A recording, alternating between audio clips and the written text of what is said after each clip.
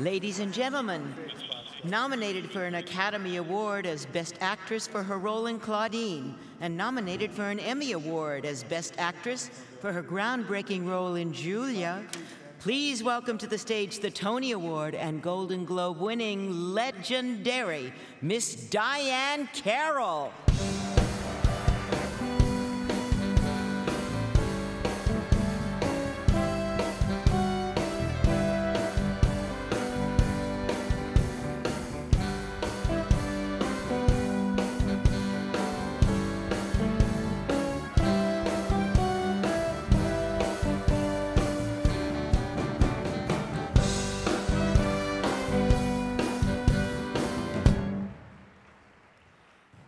Good evening, ladies and gentlemen. My name is Diahann Carroll.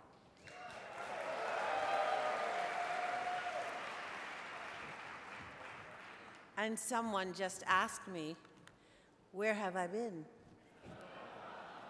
And I said, don't you know, I've been living with Matt Bomer for 2 years.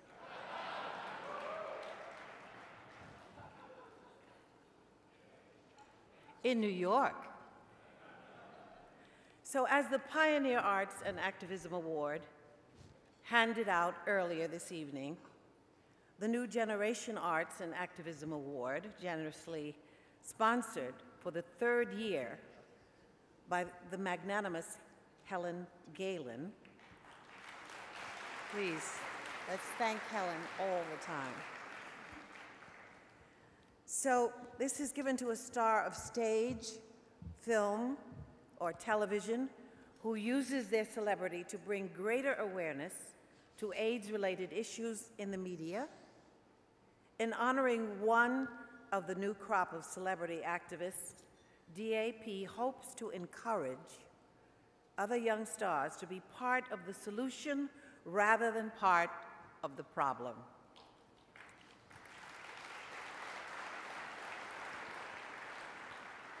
In our current climate, where starlets routinely misbehave in public, these are not my words,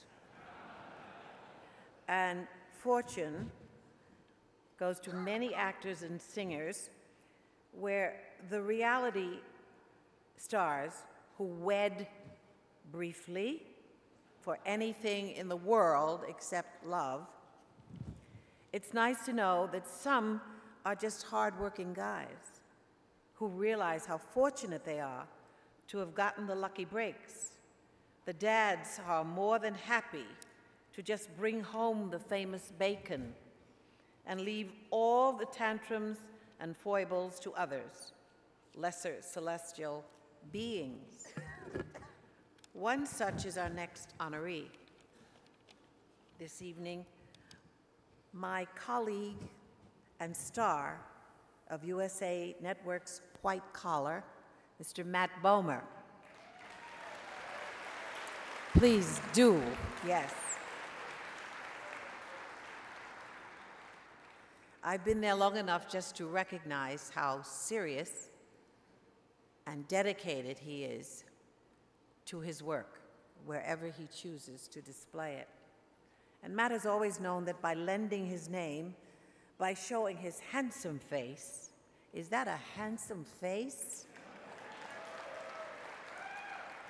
And by raising his strong voice, he can help make a difference. He has always understood that just by showing up, he can cause someone to take note, to listen, and perhaps buy a ticket. Not content to simply shine, serving as a handsome face upon which millions of men and women project their fantasies,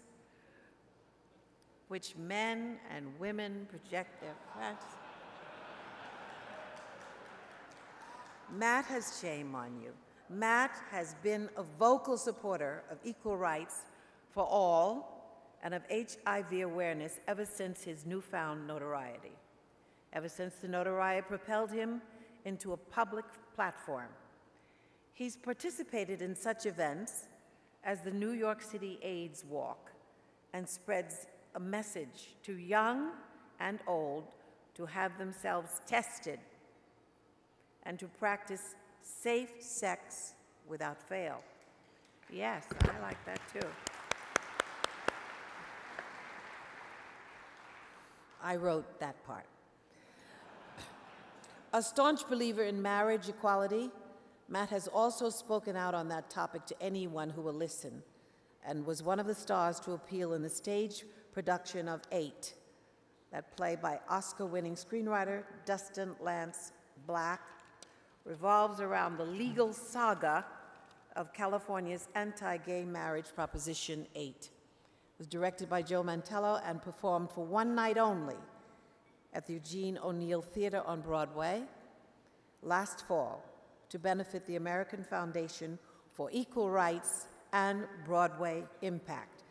I personally hope that Matt never ceases to seize the opportunity his stardom now affords him to speak at the podium and climb soapboxes all around the country and really throughout the world, bringing us all closer to equal and fair treatment under the law, taking us closer today without HIV and AIDS. Please help me welcome to the stage the recipient of the 2011 New Generation Arts and Activism Award, my friend, my darling, Mr. Matt Bomer.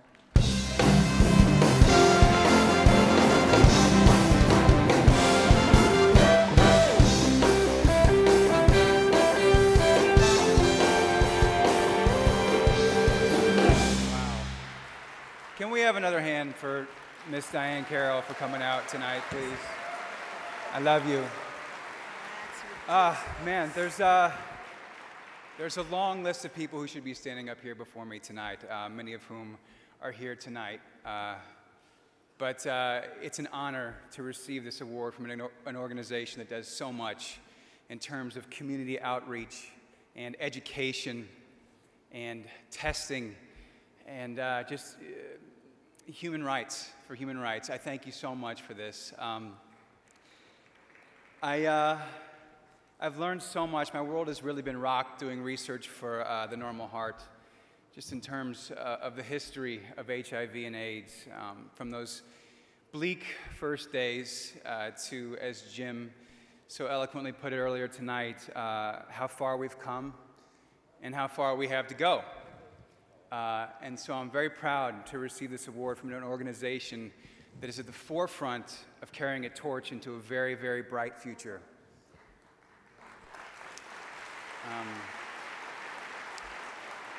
I'm also especially pleased to be receiving this from the legendary Miss Diahann Carroll, who's been a huge influence in my life. I remember when we first started working together, we were all so fascinated and curious because we wanted to know, what was it like being the first African-American woman to star in your own TV series, which is huge.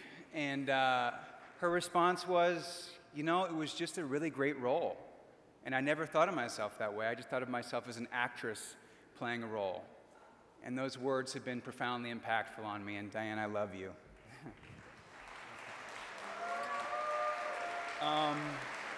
I'd like to give a special shout out to my table, because they're both beautiful and feisty, which is a really fun combination. And I'd really especially like to thank my beautiful family, Simon, Kit, Walker, Henry. Thank you for teaching me what unconditional love is. You will always be my proudest accomplishment. God bless you. Thank you.